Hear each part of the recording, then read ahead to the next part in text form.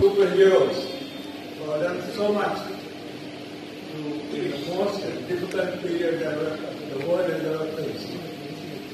I think in India, we must accept the great role played by our Prime Minister and the government and the entire healthcare community, the public sector, the private sector, and the people who reserve took enough precautions to contain to significant effect and to reduce the mortality to the least in the world, showing India is no longer backward. India today is ready to take the challenges, however big they may be. The biggest challenge that we've ever taken is COVID. And I must say, we must admire, appreciate all those who have fought this war together. The war against cardiac disease, COVID started because chairman wanted to be able to serve our nation, wanted to be able to serve our country.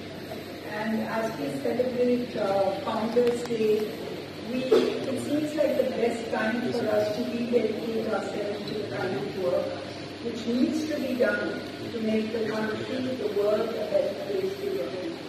You've all shown and proven how we fought this whole pandemic. And I think the Apollo warriors have been phenomenal in the kind of work they have done. They have been phenomenal in the way they've stood together, not only in one unit, but in multiple units across the country, including in Chittoor, where we all come from. And the outcomes have been on par with some of the best centers globally. In fact, I'm proud enough to say today that the outcomes have been better than some of the best well-known centers globally. And that has been because of all of this. We looked at it and we thought, what could we be doing? We will be doing beyond what has already been set up as a precedent which is unparalleled and second to none. Was the thought, how could we get all the 14 cancer centers in our network to come together and create awareness on a single day at the same time.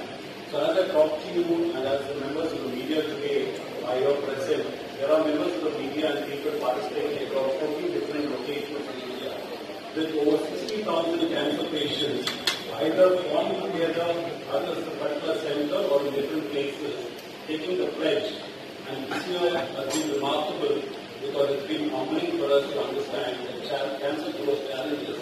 And the last 12 months, the challenges have been totally different from what has been seen from the first cancer patient, which was recorded and diagnosed in Egypt 200 years back, was thrown with another situation called the SARS-CoV-2 virus, which creates for COVID and creates another issue where patients are immunocompromised and people are sick.